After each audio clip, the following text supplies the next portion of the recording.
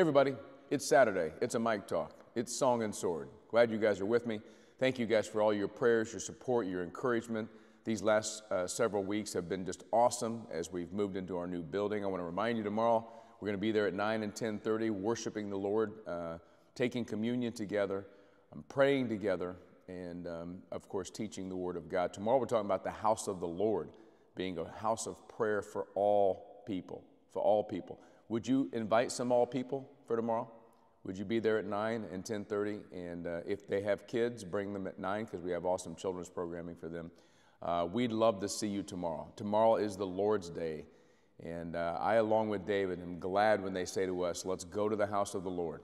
So I hope to see you there. If not, be here tomorrow, and I will, the same YouTube channel, and we will preach a sermon for you that will hopefully inspire you. Text prayer to that number on the screen because we want to pray with you and stand with you in prayer. Many prayers this week going up before the Lord on your behalf. So thank you. And pray with us today at 149. 149 is from Psalm 149. And so we've kind of marked 149 every day as a time of prayer for us. Keep praying. God is doing some amazing things through the ministry. And he's really blessed this pastor beyond what you can imagine. So I'm thankful and grateful. Israel spent the night last night, so I'm trying to be quiet up here while he wakes, and then we'll go play and take him home at some point. I'm going to give you a very simple teaching today. It's another one-liner. It's from James chapter 4, verse 7. Actually, it's only half of the verse. I'll read the whole verse, and then I'll give you the focus for the day to get you through this Saturday. James 4:7 says this: "Submit yourselves therefore to God. Resist the devil, and he will flee from you." We're going to focus on that last part there. James 4:7, resist the devil, and he will flee from you. Now, the devil is very evil and very powerful, but not very smart. He's not really changed anything the way he approaches humanity since he approached Adam and Eve in the garden. Satan, I'm going to start with the devil. Resist the devil, and he will flee from you. The word devil, diabolos, is the word that means to slander. Jesus identifies him as a liar. So you can get by his name, he's a liar. He's going to slander, especially he's going to lie to you about you.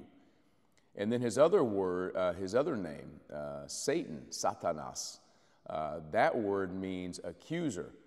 Excuse me. He's going to accuse you. And those are the two things that Satan does. Satan is going to, the devil is going to lie to you about who you are. Remember he said to Eve in the garden, you can be like gods. You can do whatever you want. God knows that. Fulfill your appetite. Eat this fruit that he said you can't have. Break all the rules God says that you can't do. Enjoy what God says that is bad for you. In other words, sin. God has given you all these rules. He's not telling the truth. Sin. So Satan, the devil, he is going to lie about who you are. And then when that doesn't work, he's going to accuse you. He's going to question your lovability. He's going to question whether you're worthy of God's love. And that's the ploy of Satan and the devil.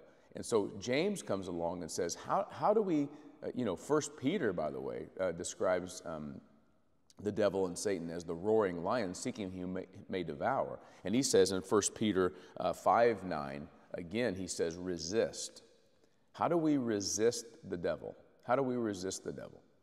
Well, and here's the word today from the Lord is, if you resist the devil, he'll flee from you. How do you resist him? Number one, you don't listen to what he says about you, right? You don't listen to the accusations he makes about who you are. You're no good. You're not going to make it. This is too scary. God doesn't love you. God's not right. The Bible's not right. The church is not right. Satan's going to come and lie to you about you. He's going to accuse you to God for being not that great. And then he's just going to deceive you about all things God and all things in this life. So again, those two things are really closely related. One is he's just a liar. He's going to lie about everything. And number two, he's going to accuse you of not being worthy of God's love. How do I resist that? Well, one of the best ways to resist that is to simply state to God, when you feel tempted, when you feel like you want to indulge in all the stuff that God says you shouldn't do, or when you feel fearful, or when you feel lonely, or down, or alone, it's a simple prayer. Just pray to God. God, I sense Satan's battle against me. Help me resist. Resist just means to put up, just say, nope, that's not true. And I don't advise talking to the devil. Some people like to say, Satan, in Jesus' name, get out of here. That's fine. I just go right to the source. Jesus, get him out of here. I sense his temptation. I sense his lies.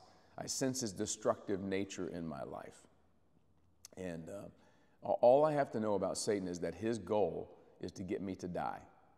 That's what he did with Adam and Eve. If they just eat this fruit of the tree of knowledge of good and evil, then God said that they will die. So if I get them to eat, they're going to die. And Satan goes about my world and my life and your world and your life trying to get us to do the stuff that we don't, that God tells us not to do, and trying to get us to believe who we really are not.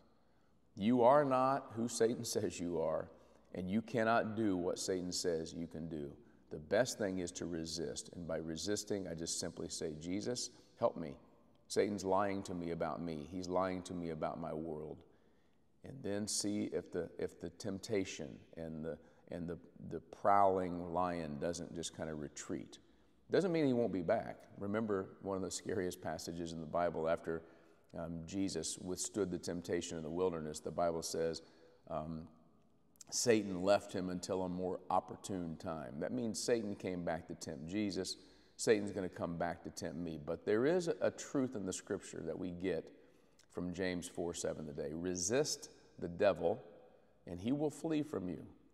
He's mean. He's a roaring lion. He wants to devour us, but his tactics are pretty simple.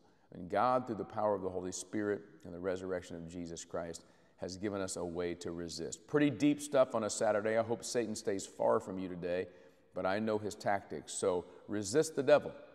He will flee from you. Love you all.